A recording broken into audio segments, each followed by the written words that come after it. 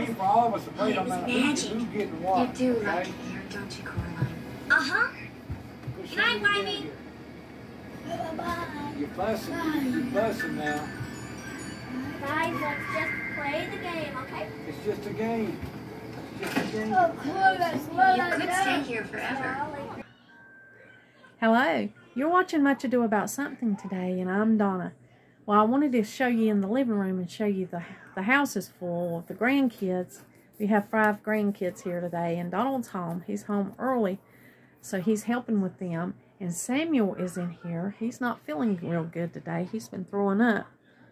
But I'm going to show you that Samuel is here. He's going to help me get a few things done. And we're going to get the squash shredded up with the food processor and go ahead and make our squash relish, aren't we, Samuel? Mm-hmm. So some of it's got a little bit too big for just frying. It's a little tough, so we're just going to put it through there and shred it. And we've got to wash it. Good one. Yeah. The squash. And we're going to wash it and get it shredded up and maybe mix it. We might do it separately. I usually do yellow squash and then zucchini relish separately, but there's nothing stopping us from mixing these two together if we want to. They'll be perfectly fine. And just call it squash relish. Well, Samuel went to Sam's with me today, didn't you, Samuel? He really helped me a lot. Grammy's shoulder was still hurting, so he helped me load that heavy buggy up with all kinds of stuff today. I'm not going to do a Sam's haul today, but I did get this rotisserie chicken. I got that rotisserie chicken for dinner because it's already made. My family loves them. And what we're actually going to do with those is make chicken sandwiches on toasted bread. And I also got the 2 bags of salad. And we just take the lettuce that's in that salad and put it on the sandwiches. Because it's actually cheaper to do it that way. The bags of salad was only $1.91 at Sam's today. And then the rotisserie chicken. And so I can take those bags of salad and use them as lettuce, and they last longer and they're better than the heads of lettuce. So that's what we'll have for dinner tonight, and it'll already be made.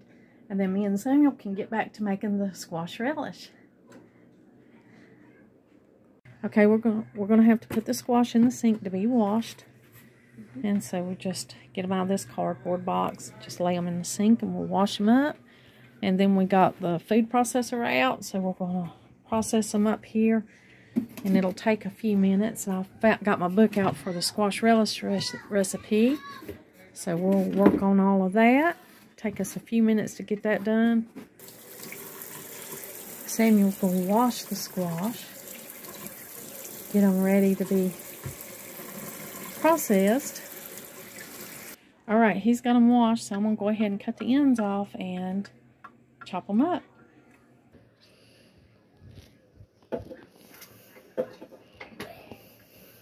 I'll just go ahead and cut the ends off.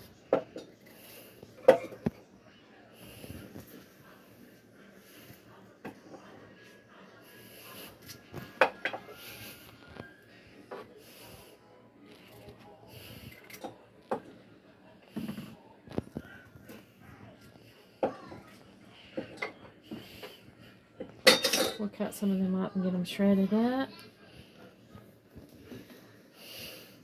You got.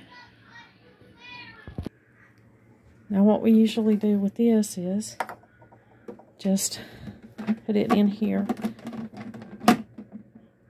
and get it shredded up. I cut them kind of small so that they'll fit down in there. I'm not going to turn this on camera because it's loud.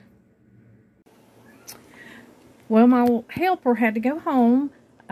Samuel's parents picked him up, so I have the squash, the vinegar, the sugar,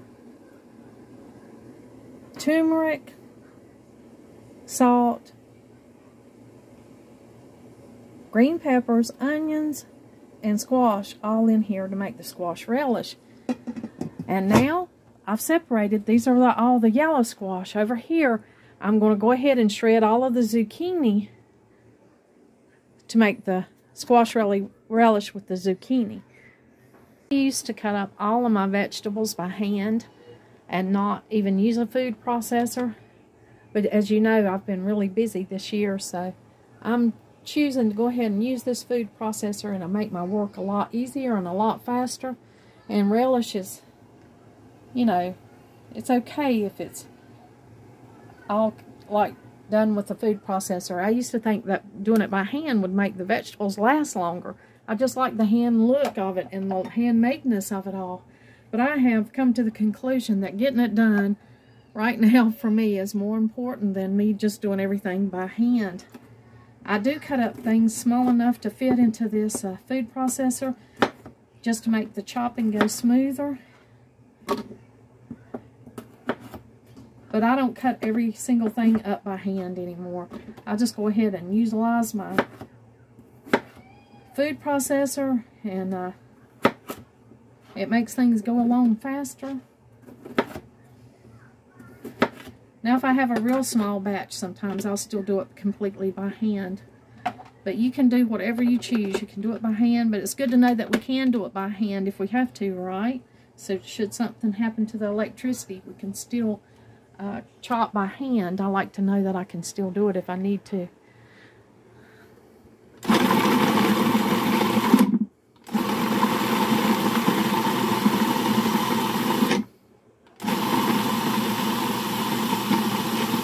But I don't hesitate to use the food processor.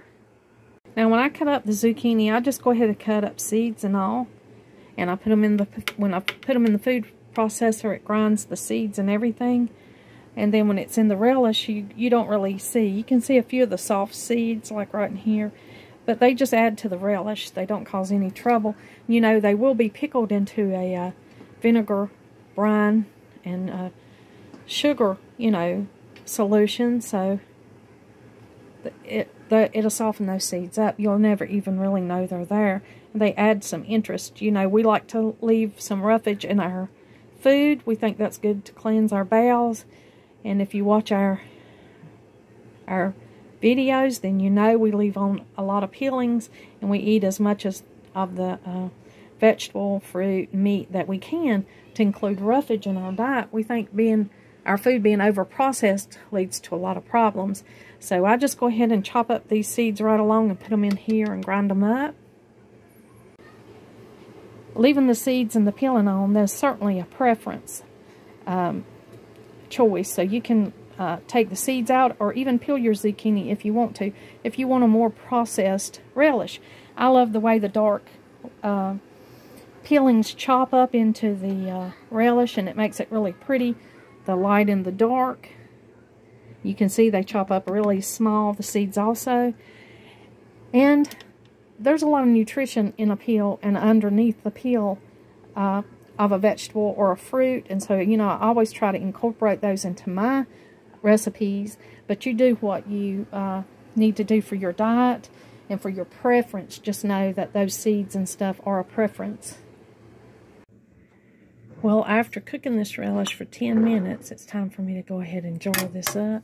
Put it in the jars.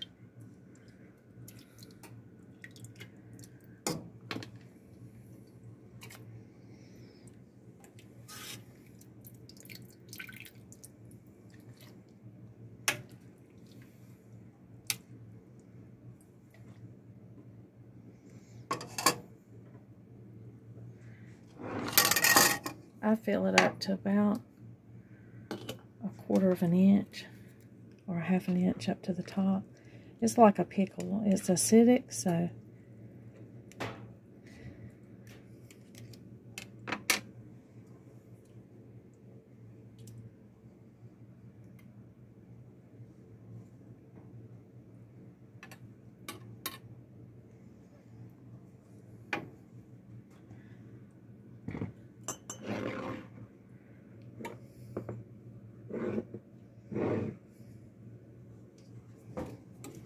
this is the yellow squash.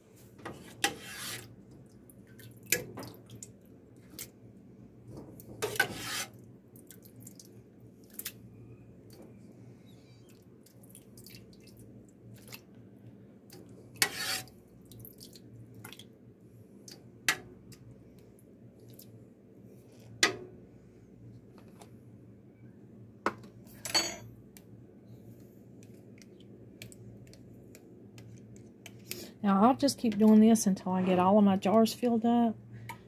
Till I get all of the squash relish in the jars. And then I'll put the caps on and process these half pints for 10 minutes.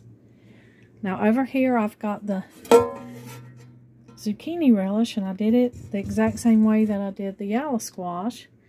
And I'll be putting that in jars also and canning it. Well, if you've stayed to the end of this video, I'm going to share the squash relish recipe with you right here. This will be in my cookbook. I've been making this, well, my family's made this for as long as I can remember. I hope you make it and it turns out great for you and you enjoy it just as much as we do. Feel free to take a screenshot of this and use it as you will. Thank you for joining me today, and like always, until next time.